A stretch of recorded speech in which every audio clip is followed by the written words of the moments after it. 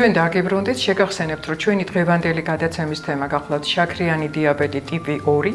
ჩვენი გადაცემის სტუმარი გახლავთ ბატონი რამაზ ყურაშვილი, ენდოკრინოლოგი პროფესორი. ბატონმა რამაზმა შეპირებისამებრ მოგვიმზადა კერძი, ყინჩილის, როგორც თავად ბრძანა. ჩემი ფუნქცია მე მინდა თქვენ შეგახსენოთ და ბატონ რამაზ უთხრა, რომ არის ჩემი ფუნქცია არის ოპონირება, გაუწიო ჩემს სტუმრებს, იმიტომ რომ მე მყავს სხვადასხვა დარგის სპეციალისტები მოწვეული ჩვენს გადაცემაში, მაგრამ როგორც დიეტოლოგმა აუცილებლად რაღაც გარკვეული შენიშვნები უნდა შევიტანო, მაგრამ თუ ჩემი სტუმარი სწორად და კარგად ამზადებს კერძს, სწორად იმ დაავადების სამკურნალოდ არის გამიზნული, ასეთ შემთხვევაში მე მხოლოდ მივესალმები ამ ამბავს. ეხლა ჩვენი კერძი უკვე მომზადდა. ჩვენ ამოვიღოთ ხო ეს კერძი, მთებზე და ვაჩვენოთ მაყურებელს და აი ჩვენ შეგვიძლია უკვე გამოვთოთ, კერძი არის ჩვენი მზად, ეს არის დავჭერით ყინჩილა, ჩავალაგეთ ბულგარულ წიწაკასთან ერთად. ტოპინამბური და მთელადები. დავუმატეთ მერე ჩვენ ამას კოჭა. ჯინჯერი. მოუწყოთ ზედ ის ბოსტნეულიც, რომელიც ჩვენ ჩავახარშეთ, ანუ ჩავხარშეთ წითელ და მწვანე ბულგარულ წიწაკასთან ერთად და ხავთან ერთად, დავუმატეთ ჩახეხილი კოჭა, დავასხით მცირე რაოდენობის წყალი და ჩავთუშეთ, მაგრამ მე რაღაც ჩემი შენიშვნები მაქვს ბატონო რამაზ და თუ მომცემთ იმის უფლებას, რომ პატარა შენიშვნები შევიტანო, რადგან იმისათვის რომ სწორად მოამზადონ ჩვენმა მაყურებლებმა ეს კერძი, იმისათვის რომ სწორედ შაქრიანი დიაბეტის პრევენციისათვის, როგორც ჩვენ ვთქვით და თუნდაც ვისაც ისეთი მსუბუქი ფორმა აქვს შაქრიანი დიაბეტის, რა თქმა უნდა ეს კერძი ძალიან კარგი იქნება. მე მაგალითად აუცილებლად გირჩევთ, რომ სანამ ქათმის კერძის მომზადებას დაიწყებდეთ, მას აუცილებლად გააცალეთ კანი. რაც შეეხება ბულგარულ წიწაკას, ის მხოლოდ სეზონურად უნდა დაუმატოთ და ასევე პამიდორის, ბატონ რამაზ განსაზღვრული ქონდა, რომ პამიდორი უნდა დაემატებინა ხარშვის პერიოდში. მე ცოტა შევეწინააღმდეგე და გადავაფიქრებინე, ვინაიდან პამიდორი ჩვენ კერძში უნდა დაუმატოთ მხოლოდ ცოცხალის სახით. აი თქვენ როდესაც უკვე გადმოიღებთ ამ კერძს ლანგარზე, აიღეთ პამიდორი და ცოცხალის სახით თუ შეიძლება ბატონო რამაზ აი ეს ჯამი რომ მომაწოდოთ ის თასი დიახ რომ მე აქ ჩავხეხო პამიდორი და რატომ არ უნდა ჩავახარშოთ პამიდორი კერძში ამას მოგახსენებთ იმიტომ რომ ის ორგანული მინერალები რაც არის და კალციუმის ორგანული მინერალი კონკრეტულად აბსოლუტურად კარგავს თავის თვისებას, გარდა იქნება არაორგანულ კალციუმის მარილად, რომელიც შემდეგ თუ ამას ხშირად გავიმეორებთ კერძის მომზადებისას, ძვალსახსროვან სისტემას დავიზიანებთ, იმიტომ რომ მოგეხსენებათ, რომ არაორგანული კალციუმის მარილების სიჭარბე იწვევს სწორედ ძვალსახსროვანი სისტემის დაავადებებს და აი ესე მომზადებულ კერძს ჩვენ შეგვიძლია აბსოლუტურად ცოცხალი პამიდორი მოვასხათ. რაც შეეხება მარილს, როდესაც ჩვენ განვიხილეთ კოჭა, აღნიშნეთ ჩვენ ბატონ რამაზ, რომ ის შეიცავს გარდა მაგნიუმისა და კალციუმისა, ასევე შეიცავს ორგანულ ნატრიუმს. ამიტომ ის ადამიანები, ვინც მარილის მიღებისაგან თავს იკავებენ, ჩვენ შეგვიძლია პირდაპირ აი კოჭას ფხვნილი მოვაყაროთ მარილის ნაცვლად. და ნახოთ თან გემრიელი იქნება და თან სასარგებლო.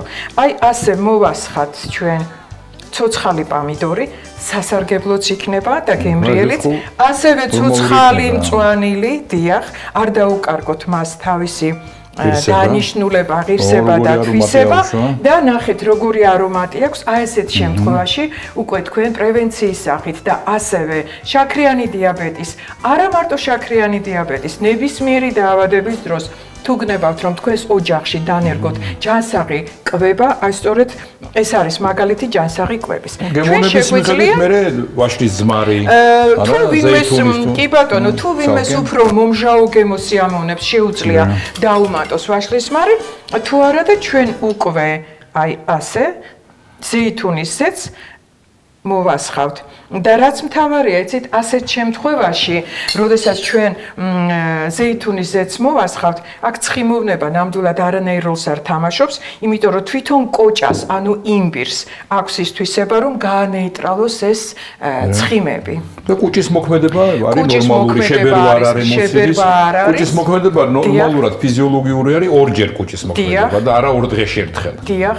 და ძალიან ბევრს გონია, რომ ეს ნორმალურია და წარმოდგენაც არ აქვს, რომ სწორედ გაუმართავი კუჭის მოქმედება არის მთელი რიგი დაავადებების და უღეჭავი საჭმელი. ამიტომ ჩვენ ნაციას უნდა გქონდეს კბილები. პრინციპში 2012 წელს მთავრობამ სახელმწიფოს ჩააბარა უკბილო ქართველების უმრავლესობა. მე არ მეხება ეგ და თქვენ არ გეხებათ, მაგრამ ჩვენი ნაციის წარმომადგენლების უმრავლესობას რომ კბილების მდგომარეობა არ აქვს ნორმალური და ეს ნორმალურად თვლიან ამ სიტუაციას მიუღებელი არის, ალბათ. მოდით ჩვენ ახლა აი თებში ავიღოთ ბატონო რამაზ და მე მინდა თქვენ რომ თქვენი ნახელავი გასინჯოთ რამდენად გემრიელია. მადლობთ.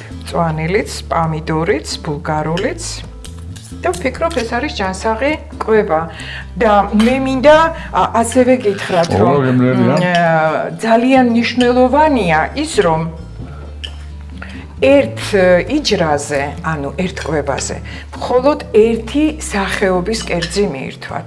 ვინაიდან ის, რაც დღეს ჩვენს მოსახლეობას აწუხებს, ეს არის ფერმენტების დეფიციტი. და სწორედ, იცით, აი ძალიან ბევრი სხვადასხვა კერძის ერთდროულად მიღებისას, ჩვენი ფერმენტები აბსოლუტურად ღარიბდება, ანუ იხარჯება დიდი რაოდენობით, იმისათვის, რომ ჩვენ უჯრედებს მივცეთ საშუალება, გამოიმუშაოს ფერმენტები და ასევე შექმნას მარაგი, მხოლოდ და მხოლოდ ერთი სახეობის კერძი მიიღეთ, ერთ მირთმევაზე, გემოსაც კარგად გაუგებთ და კარგად დააგემოვნებთ, სასარგებლოც იქნება იმ შემთხვევაში, თუ თქვენ იმას ტექნოლოგიურად სწორად მოამზადებთ, რა თქმა უნდა, სეზონურობა არ უნდა დაივიწყოთ და რა ვიცი, მე მგონია ეს რჩევები თქვენ გამოგადგებათ. კარგით, ეხლა თქვენ ხედავთ, ჩვენ ბატონმა რამაზმა წარმოგვიდგინა ასევე მიწის ვაშლა, როგორც ეძახიან, უпроსტორად მიწა ვაშლას ეძახიან, მას ქვია ტოპინამბური, სხვანაირად მეორენაირად კიდევ და აი სწორედ მიწა ვაშლას აი ეს მცენარე არის მცენარის ბოლქვები არის ეს, აი აქ წარმოდგენილი მცენარის ბოლქვები არის და ნახეთ უკვე ღივიც კი გაუჩნდა. ეხლა რაშია საქმე? ტოპინამბური არის ინულინის წყარო. ინულინი შაქრიანი დიაბეტის დროს პოლისაქარიდია, რომელსაც მცენარეები თავის სარეზერვოდ იყენებენ და დიდი რაოდენობით ამ შემთხვევაში არის მიწა ვაშლას ის არის იმ სახამებლების შემცვლელი, რომელიც დაუშვათ ჩვენ ვიღებთ არაორგანული სახამებლების სახით. აი მაგალითად კარტოფილის სახამებელი ორგანიზმისათვის არ არის სასარგებლო და მით უმეტეს შაქრიანი დიაბეტის დროს და მასში გაცილებით უფრო ბევრი ისეთი დადებითი თვისებაა, ვიდრე სხვა დანარჩენ ბოსტნეულში. ჩემი მეგობარი ირინა კევლიშვილი არის გაცნობიერებული ამასთან დაკავშირებით, მთელი მსოფლიოს მასშტაბით იცის ტექნოლოგიები, ციფრები, ვინ აწარმოებს ამას, როგორ აწარმოებს, რა პროდუქტებში გამოიყენება. აი მაგალითად მაკარონი არის ახლა დამზადებული შერეული ცომში, ქვილის ცომში შერეული აქვს ტოპინამბური. აი ფხვნილი არის ახლა, გარეული აქვს ერთი, აი ამ ზომაზე, ესე იგი ვთქვათ 100 გრამზე, აი ერთი კოვზი, ჩაის კოვზი ტოპინამბური გარეული. ასევე ამზადებს ნამცხრებს, აი ვაშლის ნამცხვარი არის, რომელშიაც შერეულია ტოპინამბური. Apple cake, რა?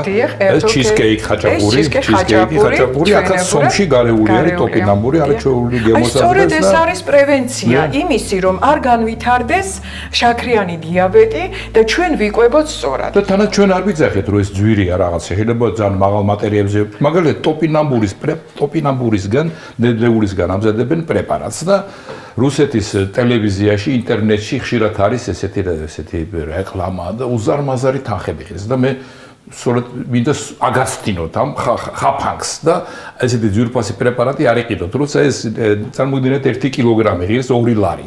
სეზონის ყველაზე ესე იგი საჭირო დროს. ამიტომ ტოპინამბური არც ფუჭდება, მოვლად შეიძლება, ყველა შეუძლია ქონდეს ბაღში, თავის ბაღჩაში და თანაც 11 წელი ცხოვრობს, ხო, მრავალწლიანი სცენარი არის ესა და აი ყველაფერში გამოიყენება, ხედავთ, ერთი ნამცხვარი, აგერ მეორე ნამცხვარი, აგერ ესე იგი ფხვნილი, აგერ მაკარონი, ჩაიში შეიძლება კი ბატონო ძალიან კარგი ყველაფერი ძალიან კარგი არის, ჯინჯერი კიდე ხო ცალკე არის, ცალკე თავი არის. სალათებში შეიძლება ამის გამოყენება ყველაფერში. სალათი, ნატურალური სალათი, კიტრი, პომიდორი, ტოპინამბური თქვა და ტოპინამბური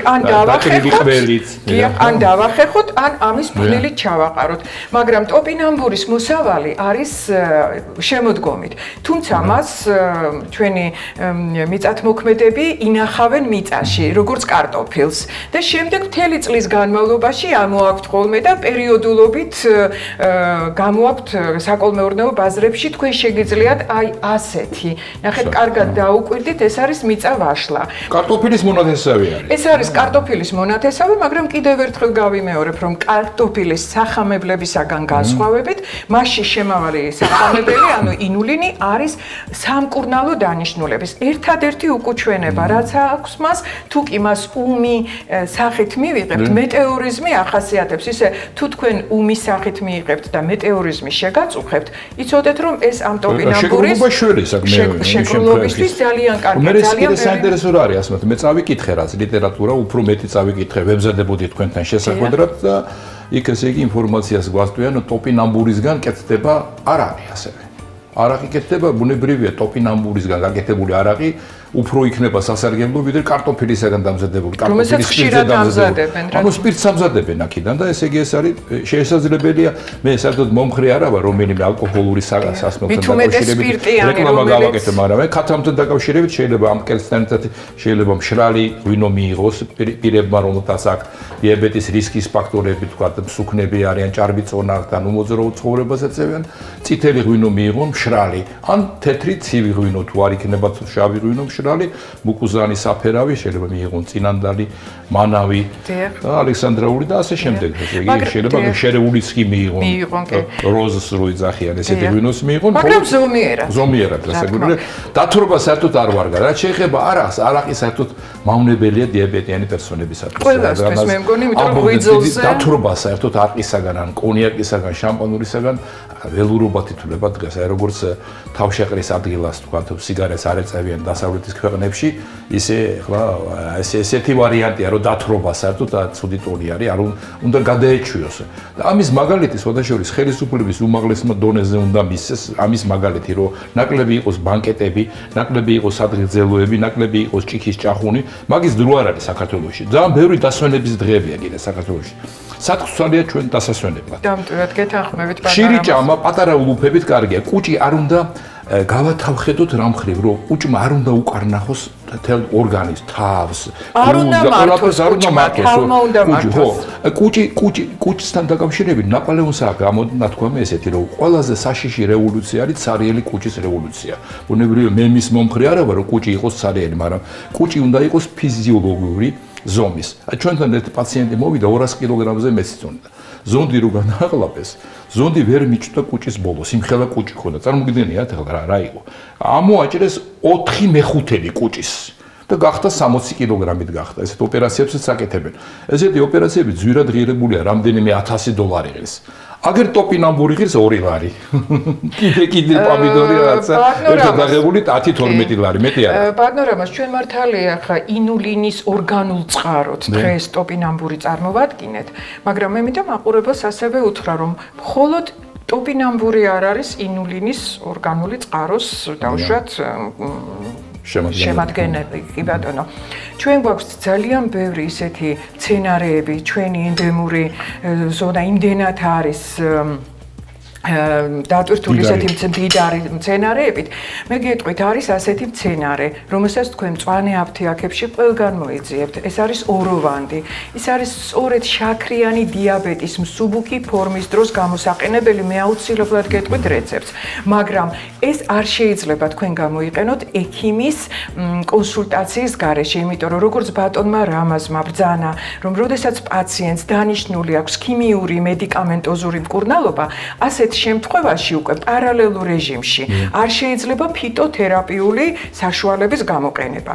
თუ რომელ პრეპარატს უნდა მივანიჭოთ ფიტოთერაპიულს თუ სააფთიაქო სხვა მედიკამენტს უპირატესობა, ამას გადაწყვიტავს თვითონ მკურნალი ექიმი. მაგრამ გეტყვით, რომ აი არის პატარა დამატება მინდა გავაკეთოთ. თქვენ კარგად ბრძანეთ მსუბუქი ფორმა, რომ ტელემაყურებლებისათვის სწორი იყოს. ახსნა მივცეთ ამ მსუბუქ ფორმას. თვითონ შაქრიანი დიაბეტი, როდესაც არის, არც ერთი არ არის მსუბუქი, ძალიან სერიოზული დაავადება. მაგრამ მსუბუქი ჩვენ ვიგვაჩნია, როცა დიაბეტის წინა პერიოდი. წინა პერიოდი, როდესაც მარტო ჭამის მერე მატულობს შაქარი, ვთქვათ, ისეთ ფარგლებში, ვთქვათ, 150, 160, როცა ნორმაში 100 არის. ეს არის წინა პერიოდი. მაგრამ ეხლა აღმოჩნდა, რომ წინა პერიოდიც კი დაკავშირებულია მაკროვასკულურ გართულებებთან. ანუ პაციენტი ჯერ წარმოგიდგენთ დაავადება, გულის დაავადების, გულის ისემიური დაავადებით, შეიძლება ინფარქტის გადაიტანოს მან, შეიძლება ინსულტის გადაიტანოს, შეიძლება თირკმლის პათოლოგია და გულის პათოლოგია შემდეგში ვითარდება, როდესაც დიაბეტის მანიფესტაცია არის და ცუდად მოვლილი არის. ეხლა ჩვენ არ გვინდა, როცა დაშინებას აკეთებენ, ეს არასწორი არის, მაგრამ უნდა ცოტა დაშევაშინოთ ის ხალხი, ვისაც საერთოდ არაფრის არ ეშინია. და ვისაც ეშინია, მათ ოპტიმისტურად უნდა უთხრათ, რომ დიაბეტს ჩვენ მოვერევით, ადვილად მოვერევით. დიაბეტს თუ დროზე უშვერით, თანაც ეს ყველაფერი კომპეტენტურ ხელში უნდა იყოს და თანაც აუცილებლად უნდა ყველაფერი ეს კუჭთან შეთანხმებული უნდა იყოს კარგად. კუჭის დომინირება არ არის საჭირო და არც არის საჭირო, რომ ცარიერი დავტოვოთ. ამიტომ აქ ზომიერება არის საჭირო, იცით?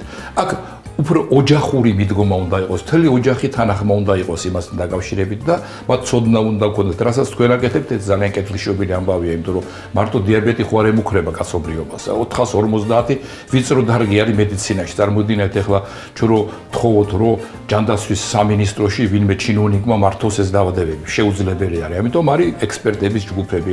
აი ჩვენ რო ვთქვით, რომ განიხილავენ სამინისტროში რისკის ფაქტორების დონეზე, მაკაჯაში, რომელსაც აქვს ამერიკული განათლება მიღებული, აი ფანტასტურად ეს, რომ აი რისკის დონეზე, როდესაც არის განხილვა დაავადებების წინააღმდეგ ბრძოლის, ეს არის ფანტასტური ამბავი. და რისკის ფაქტორების დონეზე არის გადამწყვეტი ეს, თორე თქვენ როგორ ბრძანეთ, როცა დაჭირდება უკვე ძვირადღირებული პრეპარატები, რომელიც ესე იგი შექმნილი არის ნობელის პრემიის ლაურეატების ცოდნასთან წარმოგიდგენია და აქ გაკეთებულ ტექნოლოგიებზე ეს ძალიან ძვირიღის ყველაფერი, განსაკუთრებით დასაწყისში.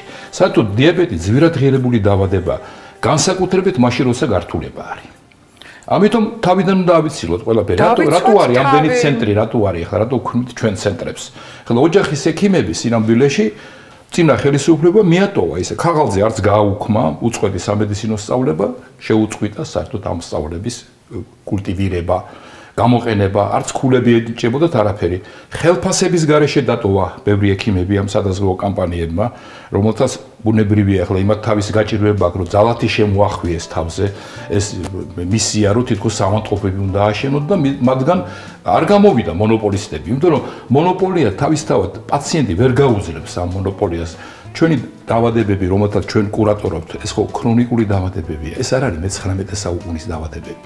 მე-19 საუკუნის დაავადებები იყო ინფექციური დაავადებები და სახელმწიფოები აშენებდნენ დიდ ცენტრებს, დიდ სამანტყოფოებს აშენებდნენ. შუა საუკუნეებშიც კი უზარმაზარი დიდი საწოლებით მქონე სამანტყოფოები იყო იტალიაში და საფრანგეთში, ლიონში. მათ ადგილას ახლა ისტორიული ადგილები არის და ათვალიერებს ხალხი უყურებს, რომ სალონი როგორ მოხატულია, ძიმე ამანტყოფები ფიქრობდნენ უკვე ზეციერ ცხოვრებაზე, მათ დამშვიდებაზე ფიქრობდა, ეკლესიას ერეოდა ამ საქმეებში. დღეს პროფილაქტიკა არის საჭირო, დღეს არის საჭირო მობილური, მულტიდისციპლინარული ცენტრების აშენება, სადაც ხელმისაწვდომი იქნება ამანტყოფებისათვის და ასევე იქ უნდა იყოს კარგი არტ თერაპიის განყოფილება, რა ჭამონ, როგორ დაისვენონ, როგორ იმოძრაონ, რამდენი იმოძრაონ, ვისთან იმეგობრონ, კი ესეც უნდა იყოს გათვალისწინებული ამით. ლოთი, შფოთი, მეგობარი დიაბეტიან პაციენტს არ მოუხდება, რასაკვირველია. და ის რეცეპტები, რაც არის ახლა ჩვენ რესტორნებში, ზოგიერთი რესტორანში შესანიშნავი კერძია, მაგრამ თბილისში აბა მოდი ვთქვათ ესე გულახდილად, რომ კერძი დავასახელოთ და მერე ვთქვათ, რომ ეს რესტორანია, რომელიმე ერთმანეთისგან განსხვავდებოდეს კარგი კერძით. ბატონამას წარმოუდგენელია, რომ რესტორნებმა და სწრაფი კვების ობიექტებმა ჩვენს ჯანმრთელობაზე ისრუნონ. იმიტომ რომ ის არის კომერციული დანიშნულების ობიექტები. ქალაქის ცენტრში, მაგრამ გემრიელი კერძი არც არ კეთდება, სულ ყველა ერთმანეთს გავს. ამიტომ არის იცით რა, ძირითადად ჩვენი ცხოვრების წესი არის დამოკიდებული იმაზე, თუ ოჯახში როგორ ვამზადებთ კერძს, როგორ ვიკვებებით. როდესაც ჩვენი კვების 80% არის მოწესრიგებული, მაშინ აი ეს პატარა გადახვევები ჩვენს ორგანიზმს გააჩნია იმუნური სისტემა, გააჩნია უნარი შეებრძოლოს ასეთ პატარა რაღაც გადახვევებს და დარღვევებს. მაგრამ ძირითადად ეს ყველაფერი უნდა მოხდეს ოჯახში. ეხლა მე მინდა ისე დაუბრუნდე იმ პატარა რეცეპტს, რომელიც როგორც გითხარით, არა უკვე ჩამოყალიბებული შაქრიანი დიაბეტის დროს, არამედ წინასწარ თუნდაც თქვენ შეგიძლიათ პრევენციის სახით კვირაში ერთხელ იმისათვის, რომ აი ეს ბალანსი დავიცვათ, ჩვენ ყველანი არასწორად ვიკვებებით, ყველანი ვართ რისკის ფაქტორის ქვეშ, რომ გაგვივითარდეს ჩვენ შაქრიანი დიაბეტი ტიპი 2, როგორც ბატონმა რამაზ ბაბძანა. ამიტომ მე პატარა რეცეპტს მოგახსენებთ. ეს არის ოროვანდი, რომელიც მწვანე აფთიაქებში შეგიძლიათ შეიძინოთ 20 გრამი, ასევე 20 გრამი აიღეთ მწვანე ლობიოს გამხმარი ფოჩები, ამას დაუმატეთ ვარდკაჭაჭას ძირები, ისიც 20 გრამი და მოცვის ფოთოლი 20 გრამი. დაასხით ამას 1 ლიტრი წყალი, ცივი, გააჩერეთ მთელი ღამე, შემდეგ დილას 5 წუთის განმავლობაში ნელ ცეცხლზე ადუღეთ, გამორთვის შემდეგ 1 საათი გაგრილდეს, გადაწურეთ და დღიური ნორმა არის ჭამის შემდეგ 1 საათი რომ გავა, 50 გრამის ოდენობით მიიღოთ დღეში 5 ჯერ. აი ეს დაგიცავთ უკვე იმისაგან რომ თქვენი წინაპირობა, განწყობა რაღაცნაირად დაამუხრუჭოთ და მოაწესრიგოთ ის ბალანსი, რომელიც არის დარღვეული თქვენს ორგანიზმში. ამას ეს არის ის რეცეპტი, რომელსაც არანაირი უკუჩვენება არ გააჩნია, ისე რომ თავისუფლად შეგიძლიათ მიიღოთ. მაგრამ არ დაგავიწყდეთ, თუ კი შეგაწუხებთ დიაბეტი და გაქვთ აი ამის უკვე კლინიკური გამოვლინება, მიაკითხეთ თქვენს მკურნალ ექიმს და მხოლოდ მკურნალი ექიმის მეთვალყურეობის ქვეშ არეგულირეთ თქვენი ეს დაავადება. ბატონო რამაზ, ჩვენ ისევ ეხლა იმ ჯინჯერს, რომელსაც ისეთი ნათლი აყავს, რომელმაც ძალიან ბევრი სახელი დაარქვა, ჯინჯერი, კოჭა, იმბირი, ჯანჯაფილი, ჯავზი, რაღაც შეიძლება გავაკეთოთ. ხო და ჩაიც შეიძლება ამითი გაკეთდეს. მაგრამ ჩვენ დაამატებდით ძირითად კომპონენტებს, ისი ჩაი გექნება მწვანე, ჩვეულებრივი შავი თუ რამე სპეციალური იქიდან გამომდინარე, რომ ხა თვითონ არის აღმზნები, ჯანჯაფილი და ცოტა წნევასაც უწევს, ცოტა მასტიმულირებელი ეფექტიც აქვს, უკვე აღარ დავამატებდი მე მწვანე ჩაის, რომელიც დიდი რაოდენობით კოფეინს შეიცავს. ამიტომ მხოლოდ აი ამ კოჭას ჩაის გავაკეთებდი, მაგრამ მხოლოდ კოჭას ჩაის გავაკეთებდი, ოღონდ არა გახდომის მიზნით. ჩვენთან ხო იცით როგორ არის, თუ რაღაც ითქვა, რომ რომელიღაცა პროდუქტს აქვს გასახდომი ეფექტი, აქ უკვე ბალანსი ისე ირღვევა, რომ რაღაც მთელი მოსახლეობა რაღაც საოცარ ბუმს შექმნიან და კიდევ ყველა არ გიყურებს ჩვენ. ხო, ბუმს შექმნიან. ეხლა იქიდან გამომდინარე, რომ კოჭა ნივთიერებათა ცვლას აჩქარებს, ეს არ ნიშნავს იმას, რომ დიდი რაოდენობით მივიღოთ, იმიტომ რომ მისი უკუჩვენებაც აღნიშნეთ. ჩვენ და კიდევ ერთხელ გავიმეორებ, რომ ის უმატებს ორგანიზმის ტემპერატურას, კატეგორიულად არ შეიძლება ღვიძლის ისეთი დაავადებების დროს, როგორიც არის ციროზი და ჰეპატიტი, გარდა ამისა არ შეიძლება ორსული ქალებისთვის. არ შეიძლება მათთვის, ვისაც წყლულოვანი დაავადება აქვს, ან და სისხლდენი რაღაც დაავადება. კარგია გაციების დროს იმ შემთხვევაში თუ მაღალი ტემპერატურა არ აგვაქვს ჩვენ. და აი როდესაც ჩვენ გადაცემის დასაწყისში ჩვენი სურნელოვანი გაფორმებისთვის გამოვიყენეთ ჩვენი ლამაზი თაიგული ჟასმინის აი მე მინდა გავუთანაბრო ჟასმინის ეფექტები ზუსტად კოჭას ეფექტებს, ვინაიდან მასშიაც დიდი რაოდენობით და ძალიან დელიკატური არომატი აქვს გასმის. არომატი აქვს დელიკატური, მიუხედავად ის არის მცენარე, ყველა მცენარეს აქვს როგორც დადებითი თვისებები, ასევე აქვს უჩვენებები, ჩინელები. უნდა ვენდოთ მათ გამოცდილებას. ვენდოთ მათ გამოცდილებას. 6000 წლის ცივილიზაცია აქვს და ვენდოთ. კი ბატონო ვენდოთ, მაგრამ ჩვენ უნდა აღვნიშნო ახლა რა დროს გამოიყენება ჟასმინის ჩაი. თქვენ ჟასმინის ჩაი შეგიძლიათ მწვანე ჩაისთან ერთად მიიღოთ, შეგიძლიათ კოჭასთან ერთად მიიღოთ, იმიტომ რომ კოჭას აქვს ცოტა ისე მოტკბო, მოცხარო გემო, რაღაც სპეციფიური გემო აქვს და ეს გემო რომ ცოტა გააწონა სწოროს შეგიძლიათ ჟასმინის გამხმარი, თუნდაც ასეთი ნედლი ფოთლები. ამასთან ერთად ღზილებს ძალიან უხდება. კარგია. და თქვენ წარმოიდგინეთ ჟასმის რა თვისებები ახასიათებს. სამშობიარო ტკივილებს ამსუბუქებს. მხოლოდ სამშობიარო ტკივილებს. ორსულობის პერიოდში მისი მიღება არ შეიძლება, ასევე მენსტრუალურ ტკივილებს შველის ძალიან კარგია შიშების და ფობიების დროს, ანუ ნერვულ სისტემაზე კარგად მოქმედებს და ასევე მას აქვს აფროდიზიაკის ასე ვთქვათ, თვისება, დანიშნულება, როგორც ჯავს, ანუ სქესობრივი სექსუალური ლტოლვა, როდესაც არის დაქვეითებული, ასეთ შემთხვევაში ხდება აი ამ პრობლემის მოწესრიგება დახმარებით, რა თქმა უნდა. აი ასეთი ფოტოშორის კარგი გადაცემა ტელევიზიაში ყოველთვის ასტიმულირებს ამ ფუნქციას და ცუდი გადაცემები და საძაგელი ადამიანების ჩვენება სცენაზე იწვევს იმპოტენციას. ჩვენ ახლა დაუკვირდეთ ბატონო რამას, ჩვენი გადაცემა რამდენად კარგია. ჩვენი მოსახლეობის ჯანმრთელობა, განწყობა, გუნება თუ ამაყდა, ჩვენ ვიქნებით ბედნიერებით, ჩვენ დავიბრალებთ, რომ ეს ჩვენი გადაცემის ბრალია, ხო? ხო, ჩვენ ახლა ვაკრიტიკებთ რას, უგემოვნობას, ხმამაღალ მუსიკას რესტორანში, სხვათაშორის მათ ასაქვეითებს, ერთ და იგივე დროს ჭამა და ტელევიზორის ყურება არ ვარგა. არ ვარგა, იმიტომ რომ ჩვენ ვეღარ გრძნობთ დანაყრების ძღოლის კომპიუტერზე მუშაობა არ ვარგა. შეგრძნება. ბატონო რამას მე არ ყავის წინამდეგი არა ვარ, მე თვითონ რეკომენდაციას მივცევდი იმ ხალხს, ვისაც ცოტა ტენდენცია აქვს ჰიპერტენზიასთან დაკავშირებით, რომ მათ ბუნებრივია ამ ჰიპერტენზიასთან დაკავშირებით, რომ ესე იგი ბილათ რო თქვა რაღაცა სტრესული სიტუაციას არ უყურონ ხშირად და უფრო ყავასთან დაკავშირებით ვიტყოდი, რომ დეკოფეინიზირებული ყავა არის ძალიან კარგი. ინგლისურად დეკო ემატება, დეკოფეინიზირებული ყავა და ჩვენთან ყველა სუპერმარკეტში არ არის, მაგრამ სასურველია, რომ იმ ადამიანებს, ვისაც ტენდენცია აქვს მაღალი წნევის, მიიღო დეკოფეინიზირებული ყავა, თუ მათ ყავა უყვართ. იმიტომ კოფეინია ნაკლები. კოფეინის გამოცვლილი ყავა არის.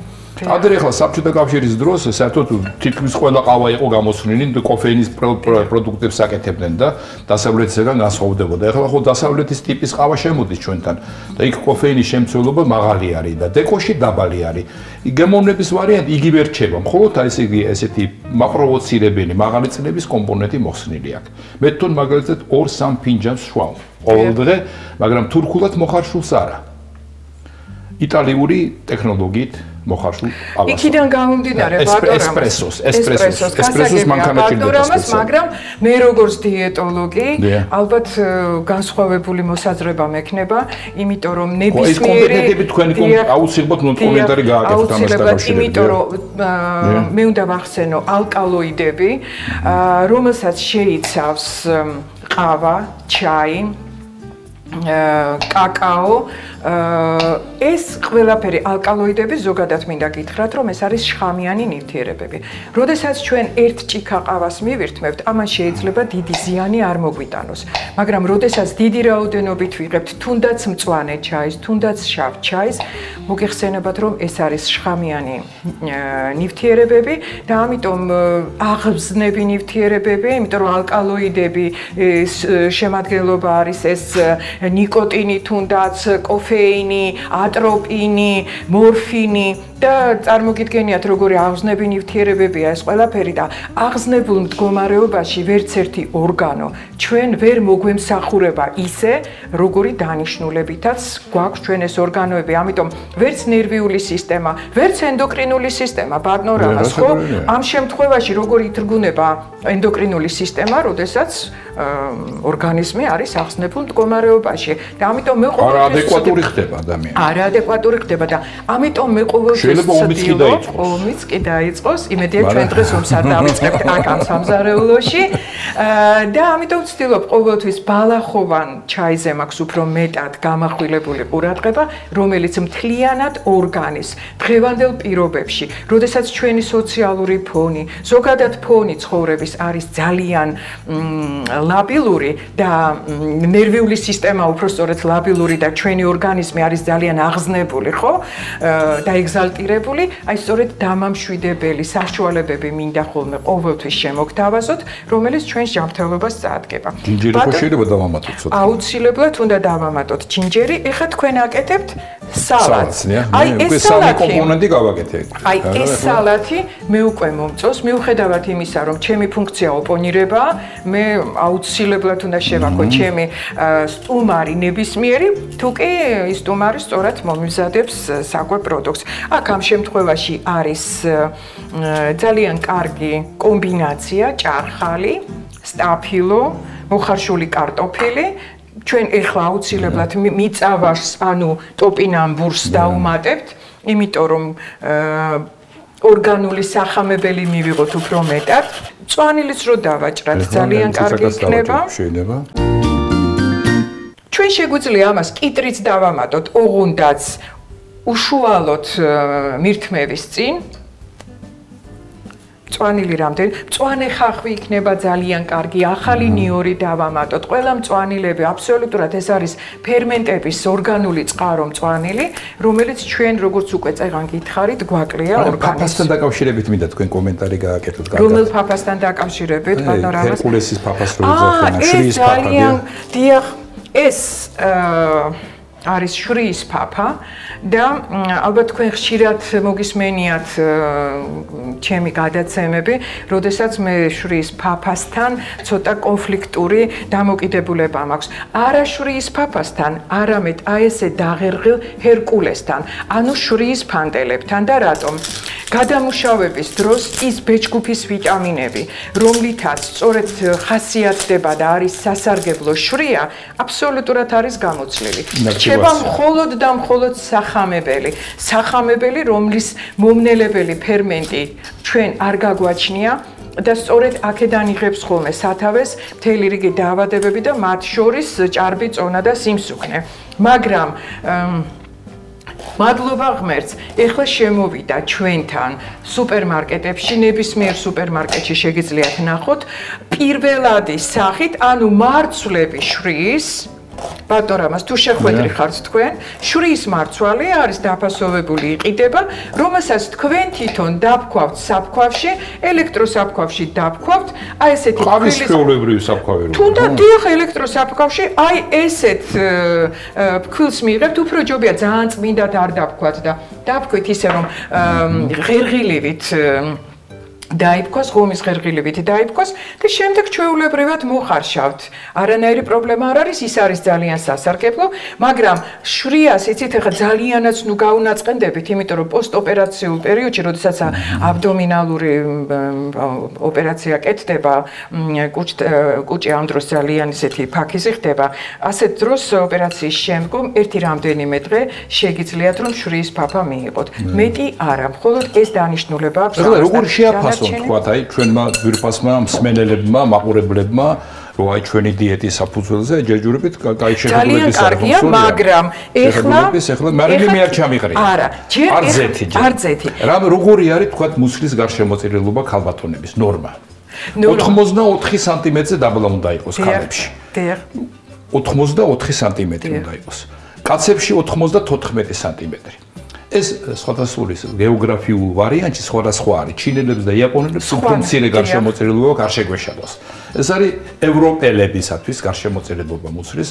აი ესე თქვენ ძალიან ადვილად შეგიძლიათ სანტიმეტრი ჩვეულებრივი იყიდოთ, გაზომოთ და შემდეგში აი ამ ზემოქმედების შემდეგ, როცა თქვენ ესე იგი იდეალურად ამ დაიცავთ დიეტას, თქვა მისაღები გახდება თქვენთვის ცხოვრების ესეთი წესი, რომ ზედმეტი არ ჭამოთ. არ უნდა გაანებივროთ, აი მუცლის მიდამოში დაგროვილი ცხიმი არის ყველაზე აგრესიული. ეს ცხიმი შემდეგში ცდილობს, რომ დაიბუდოს და აგრესია გააკეთოს გულის მხრივ, კუჭუკანაჯირკვის მხრივ, დააზიანოს კუჭუკანაჯირკვალი, რომელსაც შემდეგ მოყვება დიაბეტი.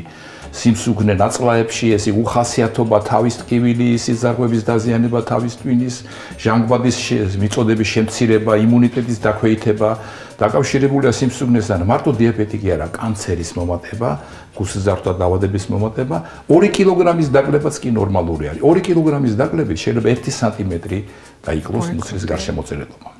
ამიტომ მიაქციათ ყურადღება. ეხლა კიდევ ერთხელ გავიმერებ, 84 სანტიმეტრზე დაბლა ქალებისათვის და ნორმალი მამაკაცებისათვის 94 სანტიმეტრზე დაბლა. თუმცა ეს არის ჩემი მესეჯი. ბატონო რამაზ, დღევანდელი ჩვენი გადაცემა, რადგან შაქრიან დიაბეტს ეხება, ჩვენ უბრალოდ ძალიან მსუბუქად შევეხეთ აი ამ ჭარბწონას და ჩვენს კონსტიტუციას, აღნაგობას. ალბათ ამისთვის ჩვენ დაგვჭირდება ცალკე გადაცემა. თქვენ თუ დავხვდებით ამაზე და მოიცლით ჩვენთვის, რომ ცალკე მიუძღვნათ გადაცემა ჭარბწონას და სიმსუქნეს, ვფიქრობ ჩვენი მაყურებელი ამას მიესალმება და ძალიან დააინტერესებთ ეს თემა, იმიტომ რომ ძალიან ბევრი განსხვავებული მოსაზრება და დამოკიდებულება მაქვს ჭარბწონასთან დაკავშირებით. ეხლა რაც შეეხება თქვენ ხაჭაპური დამჭერა ცოტა თუ არა?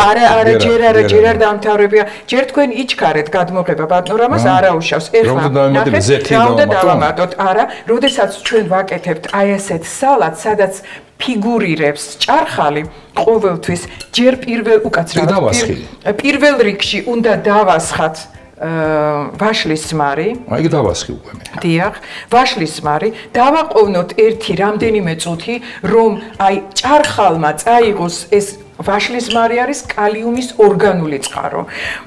ჭარხალი არის მაგნიუმის ორგანული წყარო. ამიტომ მაგნიუმმა უნდა შეითვისოს პირველ რიგში კალიუმი და შემდეგ რამდენიმე წუთის შემდეგ უნდა მოვასხათ ზეთი. ასევე ჩვენ შეგვიძლია ეხლა ზეთს დავასხამ, კი ბატონო, თქვენთან დაისხით. მარილის ნაცვლად შეგვიძლია დავახეხოთ ჯინჯერი, არა, იცით რა, ყველი სულ სხვა ქიმიზმში გადაგვიყვანს. არა, ყველი ვარგა, მაგრამ აქ ჩვენ აბსოლუტურად დაუკარგავთ იმ თვისებას, რისთვისაც ჩვენ ვიწვავთ. ხო, ეს არის ის შემთხვევა, როდესაც ერთმანეთში არ უნდა აურიოთ სხვადასხვა პროდუქტი. ის არის რძის პროდუქტი, აქ არის ბოსტნეული, ამიტომ მივცეთ ორგანის გასაქანი, რომ არ ვაწვალოთ ორგანიზმი და მივცეთ უჯრედებს. მე საათზე ხედავთ ყოველ 20 წუთში ჭამა მიდება. დრო არ არის უჭამოთ. ბატონო რამაზ, თქვენ ახსენეთ, რომ ადამიანები ბევრს ჭამენ. მიირთმევენ იმიტომ ბევრს, რომ ისინი ორგანიზმისათვის საჭირო საკვებ პროდუქტს, ანუ საზრდოს არ აძლევენ უჯრედებს და ამიტომ მხოლოდ კუჭის ამოვსებაზე ფიქრობენ. როდესაც ჩვენ ორგანიზმს მივაწვით უჯრედებისათვის საჭირო საზრდოს და საკვებს, ასეთ შემთხვევაში კუჭი უკვე აღარ ითხოვს იმ რაოდენობას, იმიტომ რომ უჯრედები აძლევს სიგნალს ცენტრს, ცენტრი აძლევს შემდეგ კუჭს სიგნალს, იკვრება ეს სამკუთხედი და უჯრედები ეუბნება ჩვენს ტვინს, რომ მე ვარ უკვე მაძღარი. ამიტომ კუჭი ემორჩილება ჩვენს ტვინს. ამიტომ საქმე რაოდენობაში არ არის, საქმე არის თვისობრიობაში და ჩვენ თუ ვისწავლით, თუ როგორ უნდა ვიკვებოთ სწორად, იმისათვის რომ ეს საკვები ჩვენ წაგვადგეს როგორც სხვადასხვა დაავადების მკურნალობისას, ასევე პრევენციისთვისაც. აი ეს გადაცემა სწორედ იმიტომ არის თქვენთვის, იმიტომ წვალობთ, იმიტომ შრომობთ, რომ თქვენ რაც შეიძლება დიდი ცოდნა მოგაწოდოთ თუ როგორ უნდა მართოთ ორგანიზმი იმისათვის, რომ რა თქმა უნდა სხვადასხვა დაავადებები არ მოიმკვიდროს. ახლა აი პატარა გეოგრაფიას რო დაუბრუნდეთ, აი ეს საკვები პროდუქტები, ტრადიცია, ჭამის და გავრცელება შაქრიანი დიაბეტის. გავრცელების მხრივ პირველი ნომერი ქვეყანა არის მსოფლიოში ჩინეთი. ჩინეთში არის 92 მილიონი დიაბეტიანი პირი და შესაძლებელია რომ 4-ჯერ მეტიც იყოს, მაგრამ აღწერილი არ არის. ჩინეთი სხვადასხვა ძალიან კარგად მუშაობს დიაბეტის სფეროში. წარმოიდგინეთ, სულ რამდენიმე წლის წინათ გაეცინებოდათ ჩინელებს, რომ ეთქვათ, რომ თქვენ დიაბეტის მხრივ იქნებით პირველი ნომერი ქვეყანა დიაბეტის გავრცელების მაჩვენებლის ვარიანტში. მეორე ნომერი ინდოეთი არის. მეხუთე ნომერი რუსეთი არის. ბატონო, მეოთხე ნომერი არის ბრაზილია. წარმოიდგინეთ, მესამე ნომერი შეერთებული შტატები. ბრაზილიაში ვიყავი 99 წელს. მოსახლეობაში გავრცელება სიმსუქნის იყო როგორ იცით, ალბათ 10%-ზე დაბლა. და ბრაზილიელები ამბობდნენ, რომ ჩვენ არასოდეს არ გავსუქდებით. და ამ შეკითხვაზე თვითონ პასუხობდნენ, რატო? იმიტომ რომ ჩვენ ვართ ფეხბურთის მოთამაშე ნაცია. ჩვენ ვართ ვალეიბოლის მოთამაშე ნაცია. პლიაჟებზე ისინი თამაშობენ ვალეიბოლს. ჩვენ ვართ ფრენბურთია. სამბას მოცეკვავე ხალხი, სამბას აკადემია მთელი ბრაზილია ცეკვავს. ჩვენ ვართ ყველაზე სექსოფილური ხალხი მსოფლიოში. ეხლა 20 წლის მერე ვიყავი. განმეორებით ჩასვლის მერე რას ვხედავ? 5 ბრაზილიელიდან 4 არის სუქანი, მათ შორის 3 უიმედოდ სუქანი. და რა ხდება თუნე? ყველაზე იაფი საკვები არის, წარმოიდგინეთ, ღირებულების მიხედვით. აი, ამ კვებასთან დაკავშირებით, აი, ყოფასთან დაკავშირებით ხო ვერ ვიტყვით, მოძრაობენ, მაგრამ იაფი საკვები რო არის, ბრაზილიის, ხო იცით, მოსახლეობის 70% არის ფერადკანიანი, ანუ სიგ როგორც ეძახიან, აფრო-ამერიკელები. და ესენი ტყიდა რო გამოვიდნენ, მათ ესეთი რითმი აქვთ, ხო, ესე იგი ზამთრის პერიოდისათვის ემზადებიან ზაფხულში და შემოდგომაზე ბევრს ჭამენ. ეხლა ისინი ხო იმ პირობებში არ ცხოვრობენ, ამაზონიაში უკვე შეიყვანეს უკვე გაზი, წარმოიდგინეთ, კარვებში ცხოვრობენ, კანალიზაცია იქვე არის, აგერ კონსერვები, აგერ კოკა-კოლა, აგერ ჰამბურგერები, მაკდონალდსი, აღარ მოძრაობს ეს ხალხი და გასუქდა. და მათ აქ ჩურასკო ესეთი რესტორანი არის, $10 შესვლა, მე დანარჩენი საკვების უფასოდ არის. მხოლოდ ალკოჰოლზე დაამატებ თანხას. იქ რო შეხვა ევროპელი, საინტერესოა ხო დასაწყისში. 35 წუთის მერე ფიქრობ, რომ შეიძლება ზედმეტი საკვებისაგან მოკვდე და გამოიქცე იქიდან, წარმოუდგენელი რაღაცა არის. ბეჭის ამონაჭერი ხურჯი. ასე იგი სხვადასხვა 11 სხვადასხვა წარმოიდგინეთ რაც ვიცით ჩვენ კისერთან დაკავშირებით ეს რა ქვია სუკები თუ გინდა და რბილი ხორცი თუ გინდა ჭალაღაჯი ძვალთან ერთად და მყესებთან ერთად და მოთუშული შემწვარი და მწვადი და ეს ყველაფერი სასწაული რაღაც არის ყოველ 5 წუთში მოდის აფიციანტი და სხვადასხვა ნაჭერი მოაქვს აქედან გამომდინარე ნაცია დეგრადაციის გზაზე არ იციან რა გააკეთონ ვერაფერს ვერ უკეთებენ აი ესეთი წარმოიდგინეთ ჯანსაღი ნაცია სადღაც 25 წლის წინ და ეხლა ესეთი სიმსუქნის ესე იგი ასეთი უზარმაზარი პრობლემა აქვს. კომერცია ყოველთვის როგორც წეგან გითხარით მე ჭარბობს გონიერებას, ანუ ადამიანი ყოველთვის აი ამ გადმოგდებულ კომერციულ ანკეს ძალიან ადვილად ეგება და იმის გამო რომ ცოდნის დეფიციტია ზოგადად საზოგადოებაში ეს არ არის მხოლოდ ჩვენი საზოგადოების პრობლემა, ეს არის ზოგადად მსოფლიოს პრობლემა და ეს ყველაფერი შემდეგ უცხოეთიდან, დასავლეთიდან სხვადასხვა ქვეყნებიდან ჩვენ ხელად ავიტაცებთ ხოლმე და ჩვენ კულტურას აბსოლუტურად იგნორირებას უკეთებთ და უცხო რაღაცა რომელიც არის ლამაზად შეფუთული და რატომღაც მე ვფიქრობ რომ ეს არის არასრულფასოვნების კომპლექსი ერის როდესაც სხვისი მოგწონს ყველაფერი და შენსას აბსოლუტურად იგნორირებას არის ხოლმე აი მაგალითად რაც მოხდა სომხეთში იშხანი ქონდათ მშვენიერი თევზი და შემოიყვანეს რაღაც ამერიკული თევზი რომელსაც შეჭამა იშხანი და იგივე ერთი მონათესავე იყო მაგრამ ის აღმოჩნდა ამაზე ძლიერი ბუნებრივია თევზებში ესეა დიდი თევზი პატარა სერება ის პატარა თევზის ზომით გაანადგურა ისევ და ისევ კომერცია გონებას ყოველთვის თრგუნავს და ამიტომ ესეთ სიტუაციაში რო არ აღმოჩნდეთ ბატონო რამაზ უთხრათ ჩვენს მაყურებას რომ ჩვენს გადაცემას PULSI TV-ზე ჩვენებურ სურნელს უყუროს ბევრ საინტერესოს მოისმენთ ბევრი საინტერესო სტუმარი გვეყოლება ბევრ აღმოჩენას გააკეთებთ და რაც მთავარია ჩვენ გასწავლით თუ როგორ უნდა იკვებოთ სწორად იმისათვის რომ თქვენი არსებული ჯანმრთელობა შეინარჩუნოთ ფიქრობ დღეისათვის ჩვენ საკმაოდ ისეთი ბევრი საინტერესო და კარგი რჩევა მივეცით მაყურებელს ფიქრობ რომ ისინი გაითვალისწინებენ ჩვენს რჩევებს და ბატონო რამაზ მოდით თქვენ დაემშვიდობეთ მაყურებელს და ურჩიეთ მე ყოველთვის როცა ვლაპარაკობ ლუკმა არ მაქვს პირში ამიტომ სანამ დავიწყებდი ხაჭაპურის ჭამას მანამდე დავემშვიდობები კარგით გისურვებთ რომ ყოველთვის გქონდეთ ადეკვატური მადა და თქვენი მადა იყოს გამოსახულება თქვენი სურვილების რომ მომავალში წონა არ მოიმატოთ, ჯანსაღი ცხოვრებით იცხოვროთ, სიგარეტი არ მოწიოთ, არ ცხები დააზიანოთ და ყველას ასიამოვნოთ თქვენი აი კარგი განწყობილებით. მე კი ის გადამრჩენია ბატონო რამაზ თქვენ ძალიან დიდი მადლობა გადაგიხადოთ მობრძანებისათვის.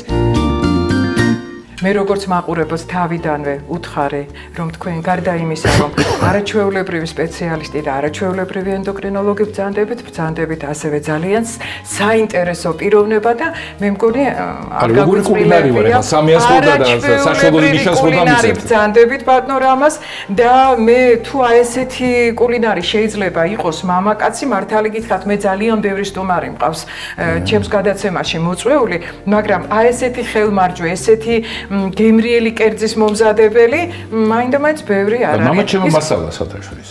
მართლა. მამაჩემი აკეთებდა ბასტურმას, კარგად აკეთებდა და კიდე ბევრ რაღაცებს აკეთებდა, მე იმდენს ვერ ვაკეთებ. და კიდე მეტი ცხარე უყვარდა. ძალიან ბევრ 98 წლამდე იცოცხლა მამაჩემა. მერთმა თქვენ უფრო მეტი სიცოცხლე მოგცეთ და ძალიან ბევრ ქალს შეშურდება ალბათ ის მოხერხებულობა და ის ნიჭი რაც თქვენ გაგაჩნიათ მე კი ის გადამრჩენია მადლობა მოგახსენოთ თქვენს იმ მოთმინებისათვის, იმ ყურადღებისათვის, რაც გამოიჩინეთ ჩვენს მიმართ და მომავალ შეხვედრამდე ჩვენებური სურნელი გემშვიდობებათ. მადლობა.